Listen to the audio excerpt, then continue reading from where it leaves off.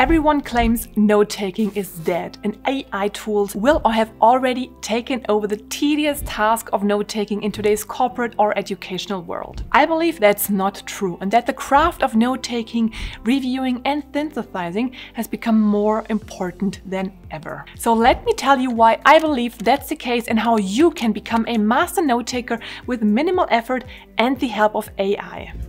Before looking at the simple strategies for effective note-taking, we need to understand that note-taking, in essence, has evolved rather than diminished over the last couple of years. It's not just about penning down words, it's about engaging deeply with them, turning random thoughts into something meaningful and bringing them into a broader context. Just imagine sitting through a lecture or a meeting where ideas flow like a river, or where many people talk in confusion, and maybe even where someone starts a new line of thought before the other has finished. It's super easy to get lost, right? And that's where note-taking comes into place. It's your lifeline. It's not about capturing every word, but grabbing the essence, summarizing in your own words what resonates with you. This act of summarizing forces you to engage actively, sift through the information and decide what's important. And there's beauty in simplicity. Keeping your notes concise means you're creating a clear, accessible path back to complex ideas. Of course, an AI tool that is often already built into some common virtual meeting tools, such as Microsoft Teams, could also summarize information. However, the AI does not know the context of information, cannot make connections to other meetings, or knows the actual reason the meeting and discussion have evolved. That's why note-taking will always be a craft that remains manual, at least to a certain degree. Even though some tasks and the more mechanical parts can be outsourced to a machine, you, the human behind the keyboard, should incorporate intelligence and a personal spirit so the notes make sense in the end. AI cannot replicate the personal touch your notes carry. Your notes are a reflection of your thought process, your insights, your background knowledge, and your questions. They are uniquely yours, and that's where the true value lies. Of course, in today's professional world, you should know how to make the best use of tools that will facilitate your note-taking and take it to a whole new level. But before discussing the best tools and apps you might want to use, let's first clarify whether digital or analog note-taking is better. My take is that both worlds have their magic, but you need to choose the one that suits you best. So if you want to keep it simple, of course, you could use the most basic note-taking equipment, which is pen and paper. It's a great option if you want to keep your focus on the conversation or meeting, because you might not be able to write as fast as it's going, so you need to focus on the most important keywords or bullet points. It's also a lot more friendly if you're not sitting behind a laptop screen in a one-to-one conversation. Further, it allows for a lot more freedom and personality, where you're able to doodle the margins and include some unique symbols, arrows or links across all the pages. On the other side, you can take notes digitally. Very basic, you could just open a new Word or text document and start typing. But the best way to take digital notes is by using a tool like Notion, OneNote, X-Files or Evernote. The beauty is that all your notes will sync across your devices and you can easily share, copy or edit your notes without retyping them. But using such tools also means you have to use your laptop or phone, which might make you less present and engaged in meetings. You might even feel pressured to type each and every word, losing the conversation and not being able to ask questions, since you are too busy typing or formatting your notes. Even though I love pen and paper for doodling when in virtual meetings without video, I believe that the best practice for note-taking nowadays is using a digital tool like OneNote, X-Files or Notion. In addition to the benefits I already mentioned, Notion, for example, has a built-in AI function that lets you summarize your notes, extract to-dos or take the next steps. If you have a Microsoft Copilot license, you can do similar things in OneNote or Word. Microsoft Teams, and I assume other virtual meeting softwares as well, have the ability to automatically generate meeting transcriptions that you might want to turn into your notes. Again, you might want to do that with Copilot. If you're looking for a free alternative, you could always use ChatGPT to help you improve your notes or extract certain information quickly. You might have heard me mentioning Xtiles a few times when listing some digital note-taking tools. Now wonder what Xtiles is?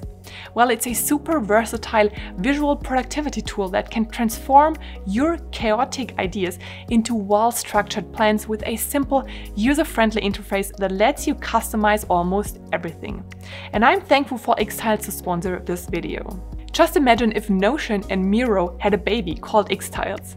It can not only help you with project management or note-taking, it can also help you with planning, which is how I have been using it lately, to better plan my days and have all my priorities at just a glance. So regardless if you're just using it on your own, for example, to track your self-improvement, if you're collaborating with others, or if you're taking visual notes, the great thing about Xtiles is that it enables you to be productive even on the go with the Xtiles app. If you want to experience the power of Xtiles, check out the link in the description below. As a special treat, you can use the discount code to get 25% off your monthly purchase. Now that you have chosen to follow either manual or, hopefully, digital note-taking, let's explore some note-taking methods. There are numerous methods out there and each one has its own allure, designed to meet varied needs and styles. The real question isn't about which path is the best, because there's no best and no one-size-fits-all.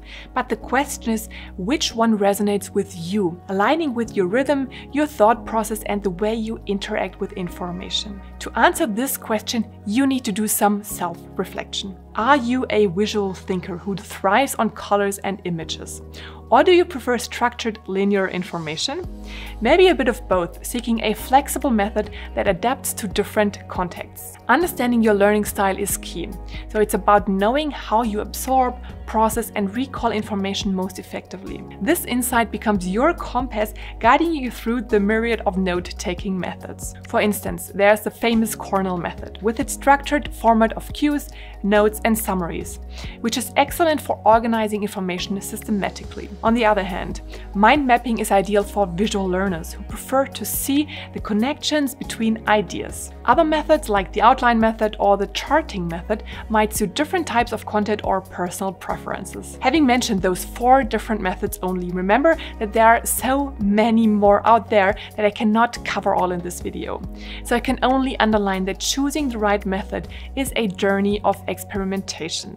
Allow yourself the freedom to try different approaches, even mixing elements from various methods to create something uniquely yours. Remember, the goal is to enhance your understanding and retention of information. It's about making the process of note-taking work for you, not the other way around. But regardless of the method you choose, consistency is crucial. That means that once you have found your preferred note-taking method, I recommend sticking to it across most of your notes. Consistently using the same method can help you streamline the process of taking notes and make it more automatic and less cumbersome. This doesn't mean you can't switch methods if you find one that doesn't work well for you, but giving a method enough time to see if it suits your style is important. Of course, there will always be specific meetings, such as project chore fixes or board meetings, that require dedicated meeting note formats, and that's okay. As long as you can cover the other 95% of your notes with your chosen format,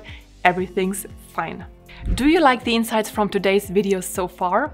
Then you might also be ready to master your digital organization. Discover The Digital Architect, a comprehensive guide I've personally written, packing all my knowledge and experience into your ultimate toolkit for digital efficiency. This isn't about just organizing files, it's a complete overhaul of how you manage your digital life. From streamlined file management to best practices for handling your emails, calendar, and your notes, this guide provides actionable tips that can transform your approach to digital organization. So if digital clutter has been holding you back, this guide is your solution. Dive into The Digital Architect and start reclaiming your time, energy, and headspace today. Click the link in the description below to learn more and boost your productivity.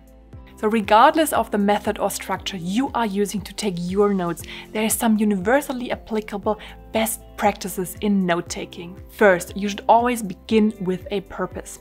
That means every set of notes should start with a clear intention. So what's your aim? Understanding a concept, planning a project, or gathering insights?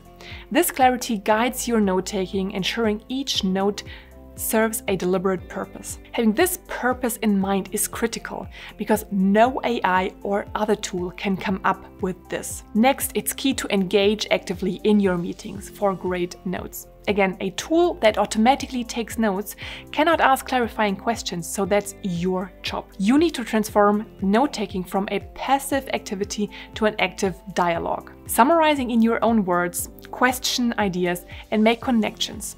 This active engagement breathes life into your notes. Today, it seems as if everyone is short on time and always busy. That's why often meetings are packed with information and lively discussions happen. In that case, it's crucial to focus on essentials and only capture the core of information. A concise summary in your own words often holds more value than pages of unfiltered details.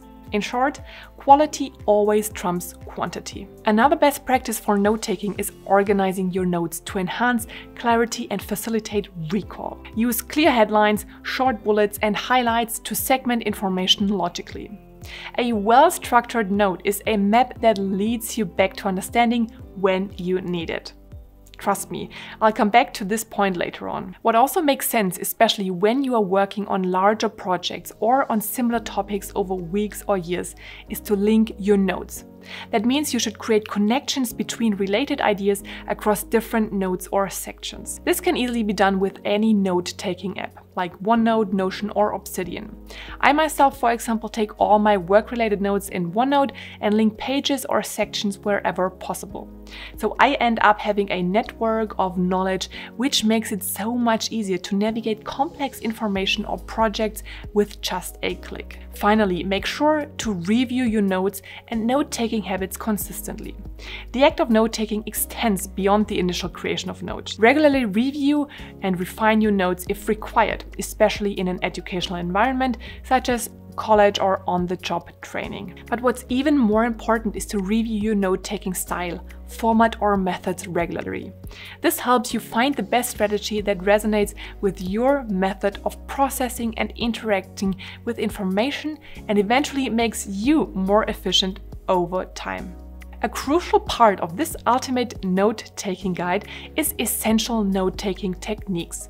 Now you might wonder how note-taking techniques differ from note-taking best practices. But that's quite simple, because best practices in note-taking outline general strategies for efficiency and effectiveness, while techniques offer concrete actions and methods to implement those strategies. In short, best practices are the bigger concepts within which you can employ different techniques. So the first note-taking technique you should practice is to summarize SMART. This technique is closely related to the best practice of only focusing on the essentials. And to do so, you need to be able to distill complex information into its core messages. You can do that by capturing key ideas in your own words, focusing on the essence rather than word-by-word notes. Especially when you're new to note-taking, for example as a freshman, intern, or junior colleague in the corporate world. It might be difficult to capture just the essence. At least that's what I have experienced myself and seen over my career, where junior colleagues have always been taking the wordiest notes. That's why I can only encourage you to practice this craft, and you'll quickly see improvements. One other technique to move away from just plain text is to use bullet points and lists. I love them, and sometimes my notes are just a couple of bullets or key items listed, just because they allow me to break down information into digestible, easy to scan items. No need to write lengthy paragraphs, but most of the time you can recall what has been said with a clear and understandable bullet point. Depending on the content or type of discussion, I also like to use visual mapping techniques such as mind maps or concept maps. Especially when it's a rather unstructured, maybe creative topic, such techniques might make sense to organize all the initial thoughts and map them along their main ideas and topics. I'm a visual learner, which is why this helps me in further working with all the mapped information. If you don't like such visuals, there's no need to embrace this technique. And a final technique you might want to try is to develop your own shorthand. This might sound a bit crazy at first, but I bet you have already done so. Developing Developing your own shorthand just means that you create a set of personalized abbreviations or symbols for common words, concepts, or categories relevant to your field or interests. For example, I'm using special symbols to indicate to-dos, next steps, or the fact that this is high priority or needs to be sent via email to someone after the meeting. Considering everything that I have shared so far will certainly make you a better note taker. However, to be even more efficient, you should use templates and visual aids for your notes. Just like a map can guide you through unfamiliar terrain, templates provide a structured approach to capturing information, while visual aids help in making complex information more understandable and memorable. Even though it may sound very basic again to use templates, I often see people starting to jot down notes in a standard meeting on a blank page. So they spend the first few minutes in the meeting thinking about what to start with or where to put down which topics. On the contrary, I have a template for standard project meetings, one for more formal meetings like board meetings, then for brainstorming sessions, and one for less formal team meetings. They all have dedicated places for attendees, action items with responsibilities, next steps, or other things. And yes, it's an initial effort to create those templates, but please don't let this make you shy away. Since templates can be as simple as a set layout for headings and subheadings, or as complex as a comprehensive framework for different types of meetings, lectures, or research notes. So having a well thought through layout will save you so much time later on, as you won't need to reshuffle or reformat your notes for yourself or before sharing them with others. This not only saves you time, but also, and maybe more importantly, mental effort. Talking about saving time and effort, there are a few final, maybe a bit more advanced strategies for effective note-taking. Even if you're already quite experienced with note-taking, I bet that there are still a few new, interesting things for you. And they all evolve around the idea of leveraging technology and integrating your notes into your broader system of personal and professional productivity. Because as I mentioned in the beginning, note-taking is and will always remain a craft that goes beyond simple recording what's being said. So to transform your note-taking from a simple record-keeping task into a dynamic tool for learning, creativity, and collaboration, you should use the features available in note-taking apps and software to enhance your note-taking process. First of all, that's cloud syncing.